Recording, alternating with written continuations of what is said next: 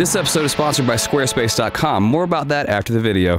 Are you sick and tired of mountain bike videos called Top 5 Tips for Beginners that are basically useless? Well, today, I'm gonna give you a no BS assessment of my top 5 tips for beginner mountain bikers that actually is helpful. Number 1. Braking, specifically braking with 2 fingers. That's right, modern mountain bikes have very strong brakes, so 1 finger is all you need. So remember, this is wrong, this is right, and this is the shocker.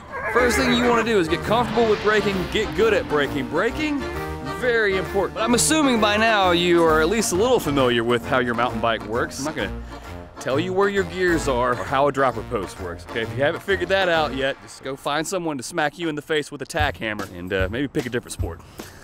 Tip number 2, climbing.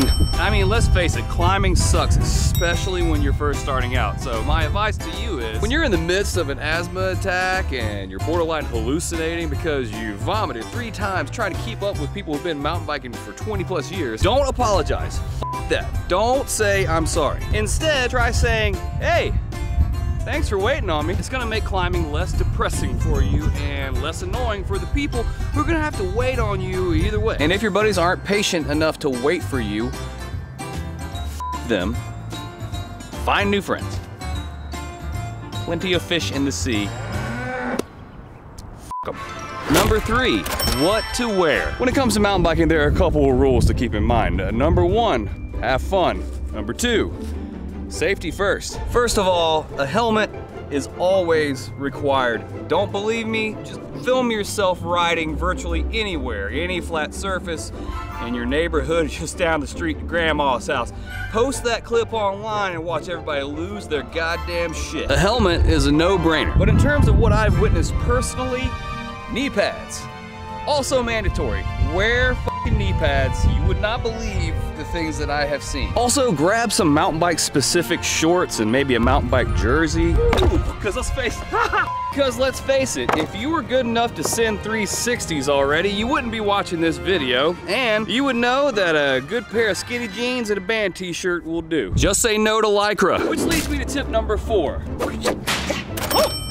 The attack position. You want your body to be in a neutral position with your chest slightly over the handlebars, your elbows pointing outward and wide, your pedals parallel to the ground. Remember, drop your heels a little bit, keep your head up and always look down the trail as much as possible. Let the bike move underneath you while staying nice and loose and help absorb the rough terrain that's coming at you. Oh yeah, and drop her down when you're going downhill. But again, if I have to tell you that, reference step 1, find someone to smack you in the head with a tack hammer. Which leads me to tip number 4. Holy shit! 3 run-ups. If you're gonna try a new feature, you probably should take a couple run-ups just to see what it's like, feel it out. Because trust me when I say, whatever you're doing, it might look impossible from back there because of the horizon. It might look totally doable when you get up here. But try to remember, as much as we all want to see you progress, we also want to get back to ripping laps at the park. Can't stay here all day. So yeah, 3 strikes and you're out. I mean, we want to see you progress and everything, but we got shit to do. The beers to drink. Bonus tips. Riding tech is fun. Flow, more fun. Anyone says otherwise, they're full of shit. They're lying to you. Wood. Don't ride it when it's wet. Don't do it. Drops. That's the best place to start for progressing. Stay away from here. Seriously. Unless you grew up riding BMX and moto, in that case, go f yourself. And finally, tip number 5. Don't give up.